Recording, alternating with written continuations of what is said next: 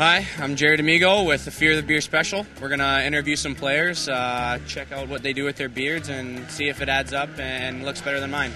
Probably not. I'm here with Joe Colburn of the Toronto Marlies, number 22, actually. I'm here with Nicholas Deschamps, a.k.a. Disco Dash. I'm here with Greg Scott with the Toronto Marlies, number 8. We're back here with Stuart Piercy. Surprisingly enough, you don't have facial hair. I'm here with Will Acton for Fear the Beard Special.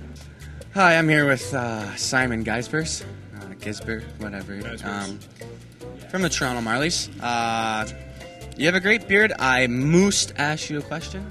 That was a good one. Thank you. How long have you been growing that thing? I've been growing this thing for probably a month and a half. I think started around, I want to say, you know what? I think it's been 2 months now. I've been growing this beautiful thing for a few months. It's not easy maintaining it. Obviously, you got to make sure it's staying clean, and it's a lot of work, but it's definitely worth it.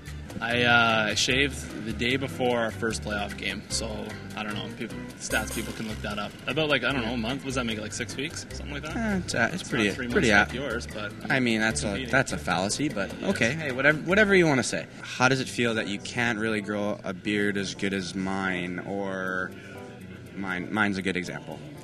I think it's just because I haven't shaved my whole life. I think you clearly haven't shaved, for your 21 years of your lifetime. You know, Nick, the French are known for having great facial hair. I don't know. You got a good neck beard, but do you have like crumbs? Do you get a little, nice little water, extra coffee? You take it out, put it in your mouth. Do you do that ever?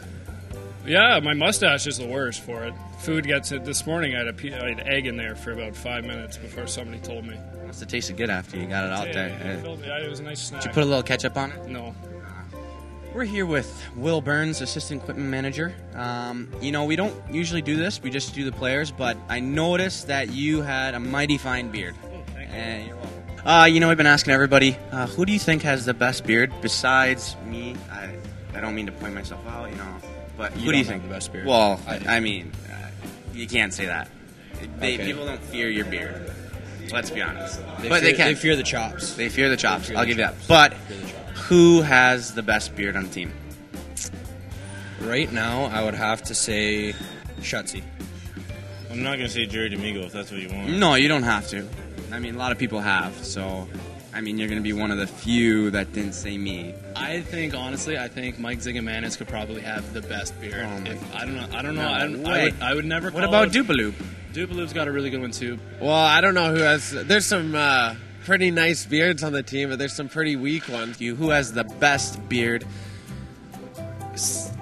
Jake Gardner. Oh God, no! It has to be a legit beard. He's got right here. I think a guy like Jake Gardner has a pretty great beard. Really? You just got a goatee. I mean, it's Yeah, I like it. best beard. Best beard? There's no competition like yours. I know. Gee, that's It's a tough one. first by a long shot, I guess. Again, jeez. Well, you heard from everybody on the team, and obviously, first place, this beard. Thank you very much. We appreciate them being on the show. We appreciate your support.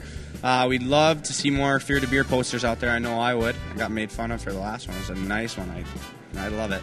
Hashtag Fear the Beard, and we'll hope to see you at the next playoff games. Thank you, and I got to go groom my beard.